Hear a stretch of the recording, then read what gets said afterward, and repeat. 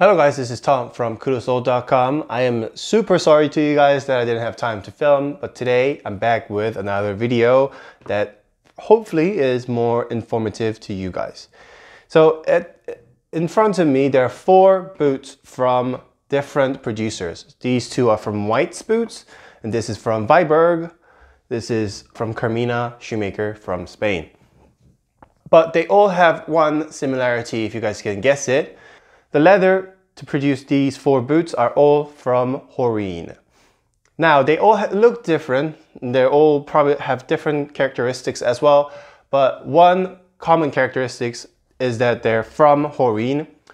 If you guys don't know what Horween is or where they're from, Horween is a tannery or a leather production company from USA, Chicago.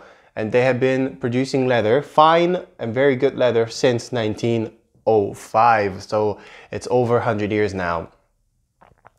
And they produce great leather. It's used on all kinds of shoes, including boots and shoes, and also sometimes sneakers. But today I have one of their top 4 leathers that I like from among my shoes that's made with Horween leather. I'll introduce them one by one. I do a bit of a close-up and then tell you guys how I take care of it to explain more to you guys. So on the far right, from my far right, this is Carmina Shoemaker's Cordovan boots. So these were MTO boots. They don't have a specific name, but the leather used is Horween Shell Cordovan. So Horween's Shell Cordovan has a bit of a different characteristic compared to other Shell Cordovan, for example, from Shinki Hikaku, which is my Meerman's MTO boots. It has a very different characteristic as well. It's easier to shine, but in my opinion, it's a bit more versatile as well. Next here, these 2 are from White's, as I've said before. Both of them are Chromexcel tan leather. So this is the natural Chromexcel leather, and this is English tan colored Chromexcel leather. So Chromexcel leather, if I want to explain to you what Chromexcel is, basically it's a leather tanned with chromium salt and then treated with other wax or cream or color on top of it in order to look, have a different characteristic or different color on top of the leather. If you want to know more about their process, how they make it, they explain very well on their website, on their blog as well. But let me just explain very briefly because it's actually a very difficult process and it has they have a very long list. They take 89 processes to make the leather and 28 working days apparently to produce Horween Chromexcel leather. So basically once they get the leather, they'll take all the hair out of the leather by using their process and then chrome tan it. Once they chrome tan the leather, it becomes more blue because chromium salt apparently turns leather blue.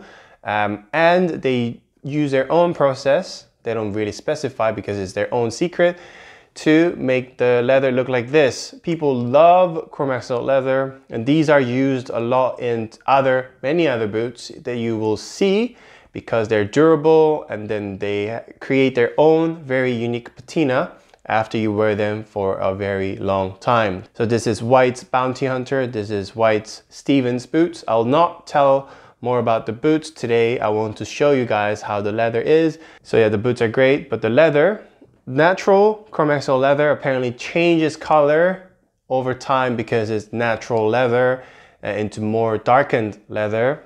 So far, the color didn't change much.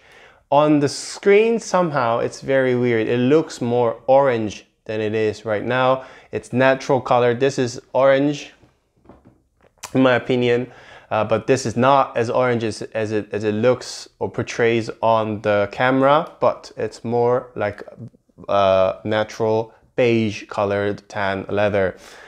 On my far left, this is natural waxed flesh leather. Okay, this is 2 different kinds of leather, but it's also called natural colored waxed flesh leather. So Horween says that the inspiration behind the natural waxed flesh leather is that the Marines used to wear in the United States. Marines used to wear Chromexcel boots, use a lot of wax on the boots to make it more shiny looking, And they got an inspiration from how the Marines used tons of wax to make it look better. And then they decided to produce a very similar, not very similar, but use that method to produce wax flesh leather. Basically what this is that if you turn Horween's leather inside out, okay, you'll have a soft part inside and the smooth part outside. The soft part with suede, that's what we call suede, basically it's inside out, and they treated the leather outside with heavy wax or other chemicals to make it look more smooth and more water resistant. So this is very water resistant, I can guarantee that. Currently I live in the UK and it rains almost every day, and when I wear these, my feet are not wet except for the side part where the rain can go through, but the rain cannot go through. And I also walked into the ocean with this on once, and it's really water resistant. The leather itself is very water resistant. I love it. It's very durable as well. It's a shame that the shoes are a bit narrow. I'll tell you more about the boots when I want to review the Viberg boots. However, the leather itself is very water resistant and the water just slides off. Actually, these leather, right, when you get rained on, the color will change on the leather, not permanently, but you'll see the water mark on the leather. But this one, the water doesn't even go through because it's heavily treated and the water will just slide off. So it was very interesting to see that. And if I can buy more of the wax flesh boots, I want to, but obviously they're costly. Currently, I do not have more boots with natural waxed flesh. So let me explain a bit on how I treat my boots or how do I take care of my boots.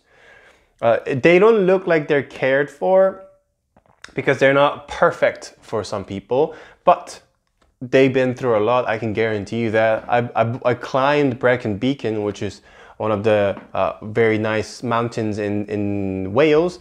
To climb the Brecon Beacon, I used this before. If you follow my Instagram, you guys can probably see me climbing Brecon Beacon with these. I've walked miles and miles in these, in rains and mud and stuff. I cleaned them off. It's very easy clean. You just grab a damp cloth and then you just clean the mud off and it's basically clean. I'll probably put some Venetian shoe cream once it scratches even more. If you can see the scratch, I don't know. But if it scratches more, I'll put Venetian cream to treat natural waxed flesh. Nick Horween himself has actually said in his blog that he would recommend people to use Venetian shoe cream to take care of the waxed flesh leather. Now for the Chromexcel leather, basically in their blog it says that they finished the leather off with neat foot oil. I don't know what that is. I haven't used it before. I can find it online. It's not that expensive.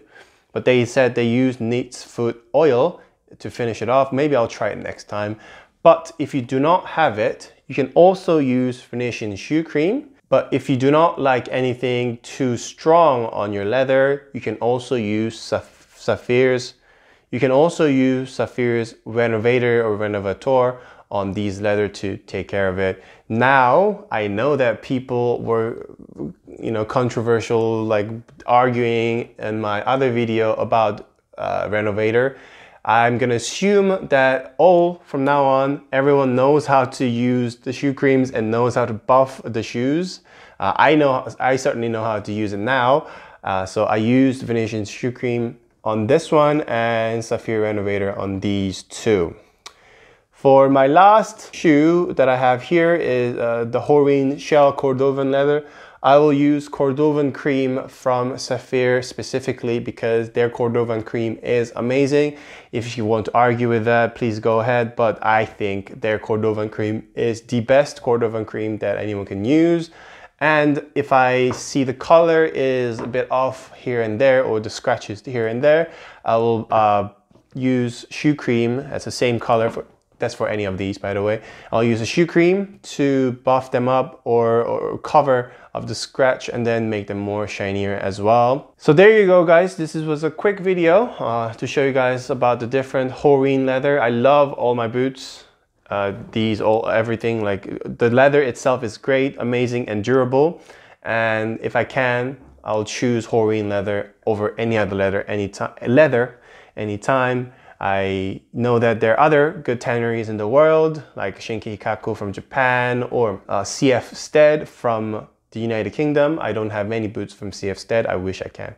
But yes, so this was a quick video. Thank you guys for watching the video. Please like this video, subscribe to the channel. I'll come back with more informative videos and videos that are more pleasing to watch. Thank you for watching. Next time.